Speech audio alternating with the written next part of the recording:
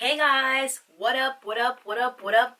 Okay, so this is another video. It's gonna be a really quick one. Since I've moved to South Korea, I actually just started doing this. This is my second color, and I told you guys already, this is the shortest length of hair that I've tried this on, and yes, it does work.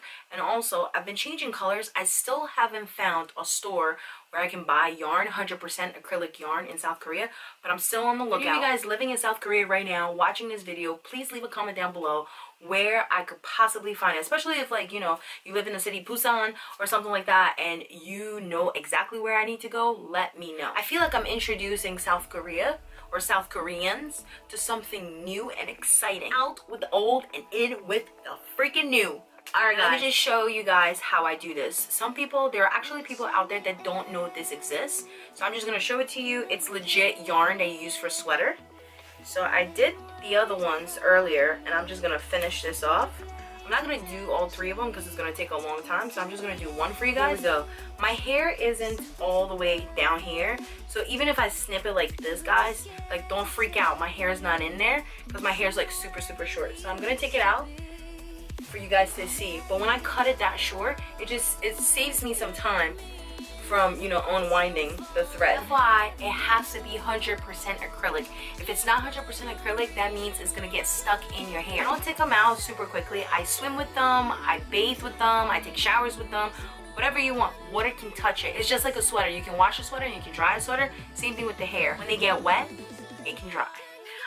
I do them so often now that I just automatically know where to stop, like, you know, to keep going. That's why I told you guys, make sure you click on the video so that you can see the detailed video. I cut them at the end. As you guys can see, I took the braid out. My hair is super short. So in order to give my hair length, you know, and some sexiness, I add the yarn in. It's your middle finger and your thumb. And then now, this is the part that you're gonna have to work out, is you're gonna have to know how tight to do. Like, you have to do it tight enough because it's short hair, but don't do it tight enough to give yourself a permanent migraine. You guys can see I start off like this, and then when I'm almost at the end, I'm gonna split this. Instead of 4, it's gonna now become 2, and then incorporate the other two into the hair. And so now we're just gonna work it as if we don't have short hair. It's just long. And ta-da. I tell you guys all the time, you can stop right here. You don't have to braid it all the way. It works. I'm just showing you guys the shortcut because nobody has time to be sitting here, you know, for hours upon hours. This takes a long time to do. So, you know, this alone took me 3 hours to do. The only time I braided all the way was the very first time I did it. So then, of course, I have this. It's 4. And I'm just going to show you guys what I do. I just pinch it with my thumb, keep it against the braid, and then you just start to wrap around, keeping the yarn in place.